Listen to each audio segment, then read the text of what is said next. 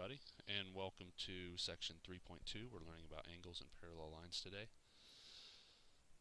Several postulates and theorems to go over. This is the corresponding angles postulate. It says if two lines are cut by a transversal, then each pair of corresponding angles is congruent. And what that means is all the corresponding angles, the ones that match up, will have the same measure. This will be congruent to this angle. This angle will also be congruent due to the fact that it's vertical, and so this is also corresponding and vertical, so all four of those angles are the same. Also, the other angles would be the same. This angle and this angle correspond, therefore they have the same measure.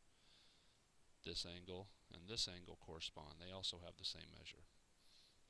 And that is how corresponding angles postulate works. All of the angles that correspond are congruent so long as parallel lines are cut by a transversal. Okay. Next one. We have Theorem 3.1. More important than the 3.1, I want you to know that as the alternate interiors angles theorem. It says if two parallel lines are cut by a transversal, then each pair of alternate interior angles is congruent.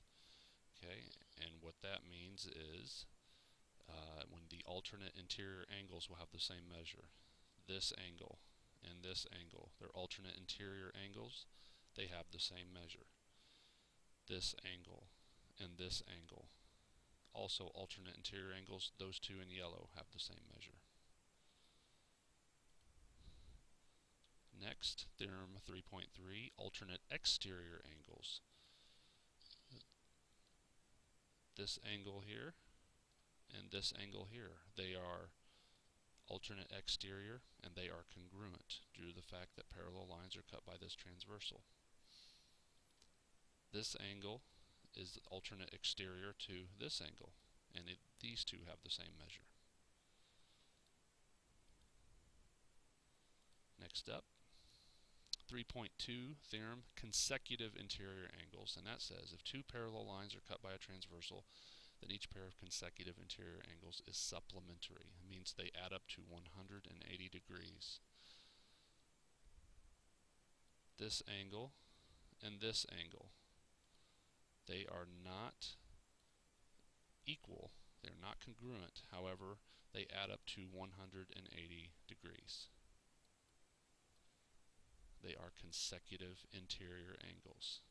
Likewise, this angle and this angle are consecutive interior. Not congruent, but they do add up to 180 degrees. Okay, so another way to describe consecutive interior angles cut by a transversal from parallel lines, you could describe them as supplementary. If they add up to 180, they're supplementary. And that will do it for this lesson.